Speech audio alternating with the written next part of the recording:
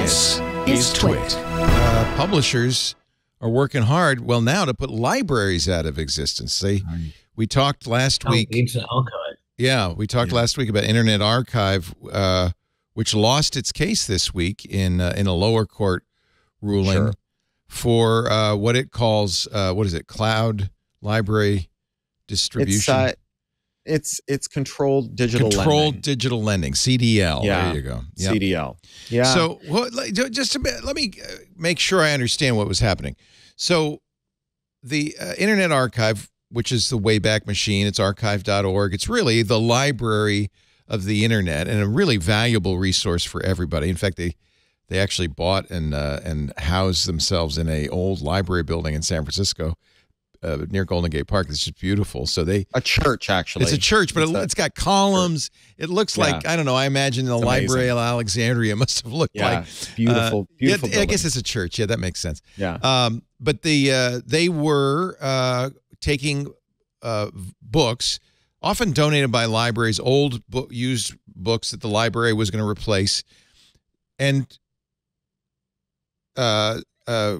digitizing them, making ebooks out of the paper books, and then lending them out, and lending them out just as a library does, where it's like they have one copy and two people can't check out the same copy.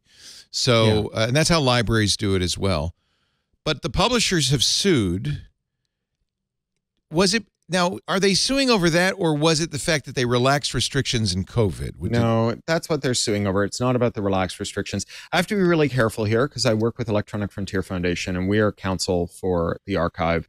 I want to be really clear that anything I say about this case is me speaking personally and not speaking on behalf of EFF. I'm a contractor to them, not an employee, but I'm still part of the organization. So, I mean, it's a very nuanced question about copyright law, but for me, there's this very bottom line idea, which is that libraries are really old. Libraries are not just older than copyright or publishing, they're older than books and paper, right? Libraries have been around since we had scrolls of papyrus. And they're older than commerce as we understand it.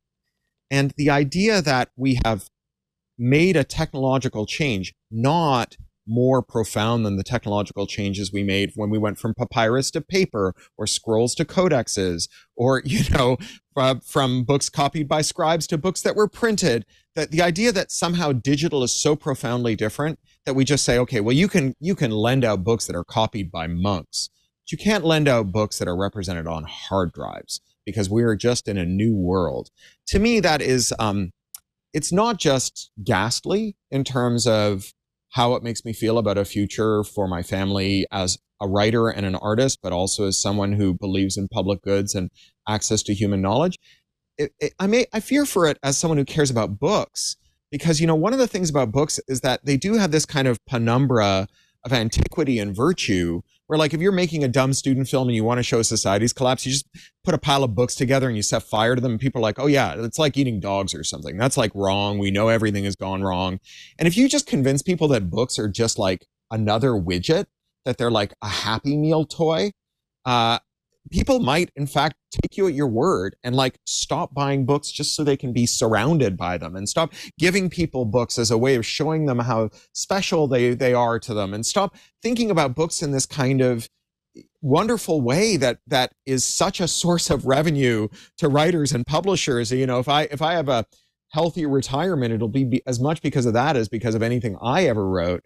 And I really worry that you have this idea that we should just treat publishing like another business, like we could treat, your puppy as just another source of protein. And if we do that, I think the worst thing that could possibly happen is that we'd succeed. Leah Holland of Fight for the Future said, in a chilling ruling, a lower court judge in New York has completely disregarded the traditional rights of libraries to own and preserve books in favor of maximizing the profits of big media conglomerates. And Tech Dirt, I think probably was Mike Masnick, wrote that this is really just a straw man. The publishers have wanted to get rid of libraries all along, and this case is just one step forward in their goal. Of course, the Internet start a library today. Yeah. You couldn't start a library today. No way. Yeah. Right. Like, if libraries didn't exist and you tried to found one, they'd be like, we can't do that. Shut up, commie. You can't do that. Giving away books. What commie came up with this idea? Thomas Jefferson? Benjamin Franklin? What the hell was wrong with him? They will appeal. Internet Archive, Brewster Kahle will appeal, of course. And I imagine this is going to the Supreme Court. Unfortunately, I don't have high hopes of the Supreme Court understanding the risks here. But maybe they would. Maybe they would. Yeah. I mean, the dirty secret about Ruth Bader Ginsburg is as good as she was on other issues. She wasn't good on copyright. Yep.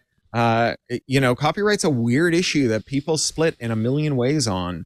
I think that as much as there are elements of copyright that I depend on for my living, there's parts of it that are structured so badly that they actually get in the way, right? Like the fact that we have a copyright law that says that Amazon can put DRM in my books and then I can't authorize you to remove it is a problem with copyright. Right. And, when people say, don't you like copyright? You have to be really specific. Like, what part of copyright are you asking me about?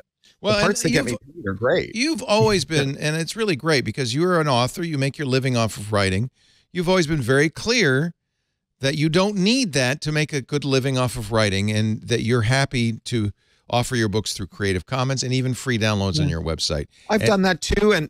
But also, if you told me that my copyright would endure for my life in 50 years instead of my life in 90 years, I wouldn't write fewer books. Right. And, I was just, in fact, negotiating a contract with someone to do some work with my work. And we had this question about whether certain uses would be reserved to them if I wanted to repurpose it in the future. And I said, this is fine, except that what we're ultimately talking about is that if I give my copyrights over to a library on my death, your grandchildren could sue that library over how it chooses to preserve it, right? That is and that's a giant X factor that plays up in many ways, right? We had Stephen Joyce, the grandson of James Joyce, refusing to allow scholars to research Joyce's work because he didn't like how they characterized Joyce's work, and Joyce scholarship languished for years. You had Warner Music conjuring up fanciful stories out of the distant past to say that they own the lyrics to Happy Birthday, and shaking down restaurants and movies and all kinds of places if they tried to sing Happy Birthday in public. That's why when you go to TGI Fridays, they had these weird birthday songs that Happy Birthday, Happy Birthday, Happy Birthday. It was they didn't want to pay Dane Geld to Warner's, right? So, there are lots of elements of this. A little goes a long way, and we need to attend to the actual distributional outcomes, right? When you tweak copyright in this way, who does it make richer and who does it make poorer? And I think a copyright that benefits artists is something I can get behind, but one that moves most of that benefit to, say, intermediaries like libraries or publishers or distributors or digital platforms, I don't think that's serving any kind of artistic purpose. I think that's just rent seeking. We've spoken a lot about Corey's fantastic blog post on insurtification, which is what I call it. This ties into that. I also want to send people to the website battleforlibraries.com. This is a site where you could sign a petition and find out more. And you really should find out more, because we want to, we want to save not just the Internet Archive, which, by the way, all by itself is well worth saving, but every library in America. So I can't speak for the other participants, but I've got to say, I would not be in the career I'm in if it wasn't from our public library. Yeah. I spent entire summers in there.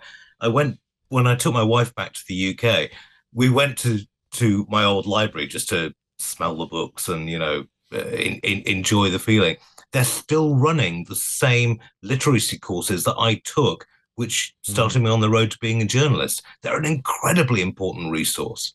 Yeah. It's the last institution that in every town where you're valued because you're a person and not because you got something in your wallet. It's the last place. Yeah. Well, you do have something in your wallet, your library card, but that's worth but getting. If you don't have one, they'll give you one. They give it to you. You don't even have to have one. Yeah, they give it to you, right. They'll put it in your wallet for you. Corey's book is right now on Kickstarter. This would be a very good time to sign up for Red Team Blues, another audiobook that Amazon comes out from Macmillan on the 25th. So nice. I'll be touring the US, the UK, Canada, and Germany. And I can see Brad Pitt as Marty Hench, forensic CPA. Yeah. It's the story of a man and his coin, Leo. Easily. A man and his coin. A man and his coin.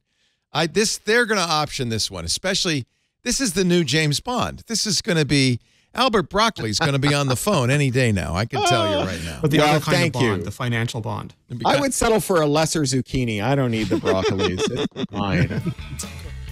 This episode of Tech Break is brought to you by ACI Learning. Audit Pro from ACI Learning modernizes the way your team learns. Earn NASBA-approved CPE credits through engaging training curriculum led by highly respected industry experts. With more than a 90% completion rate, Audit Pro courses are proven to be the most effective and efficient way to earn your CPE credits. Learn more at go.acilearning.com/twit.